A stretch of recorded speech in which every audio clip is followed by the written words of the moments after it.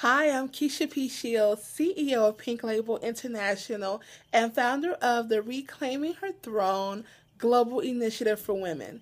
We are on day 4 of 5, and our last part is the physical freedom section of our 15 Days to Freedom blog challenge.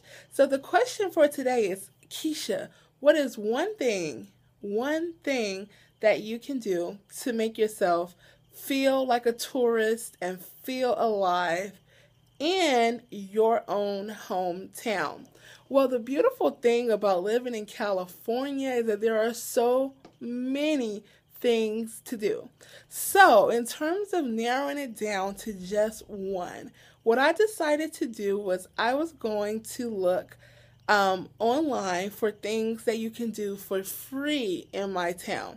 Now, the reason I decided to look for free things is because when you're a tourist, at least when I'm a tourist somewhere, I always like to try to find something that doesn't really cost much, so that way I can just go and explore without really feeling like there's some expectation to enjoy it or not, or to get something from it or not. So for me, that's why for this challenge I chose to do that.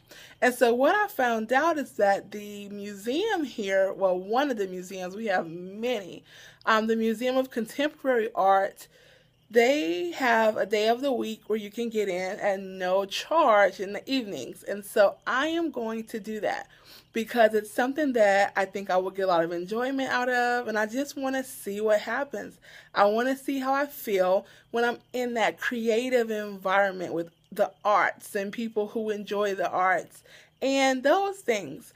And so my question to you is, it is your turn. What is something that you are going to do or going to look into doing so that you can just enjoy your hometown?